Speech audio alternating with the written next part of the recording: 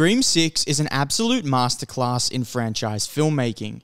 From the way they advance the story, to the development of old and new characters, the Scream franchise has just done everything right when it comes to creating a great cinematic franchise that both captures the modern era but still remains timeless. I think Scream 6 is the best film yet in the franchise, and there's a lot to unpack as to why it is, so let's just get straight into it. In this video essay, I'm going to break down why Scream 6 is pure genius, and why this is hands down the greatest horror franchise of all time. Firstly, what makes Scream 6 in particular so great is the way it portrayed its two female characters. The film is a two-hander between Sam and Tara Carpenter, who were played by Jenna Ortega and Melissa Barrera. In a world where every female-led film seems to be this preachy message of how women are so great and need to be empowered, it's refreshing to watch a film that actually symbolizes and shows women's empowerment in its characters, rather than just preach it. For some reason, Hollywood today thinks that a powerful female character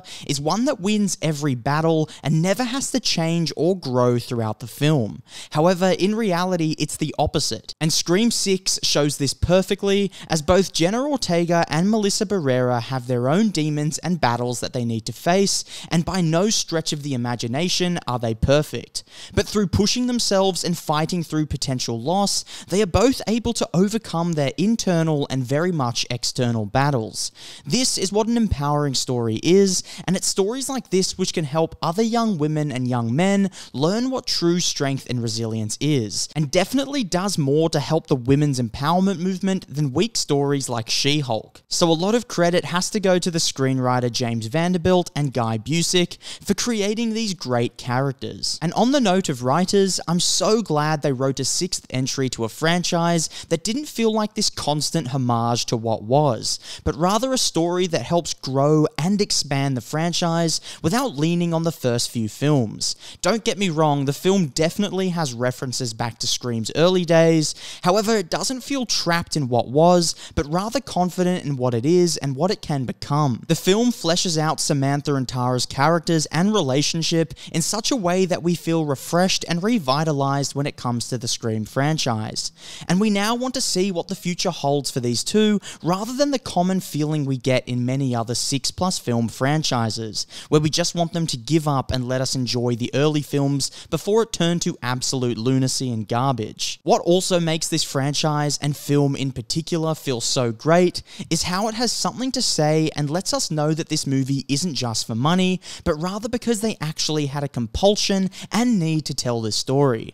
It's a wonderful story about growing from your past mistakes, as well as the mistakes of your parents, and how no matter the circumstances we find ourselves in or are born into, we can change and grow, and that failure isn't being imperfect, but rather giving up on the pursuit of perfection.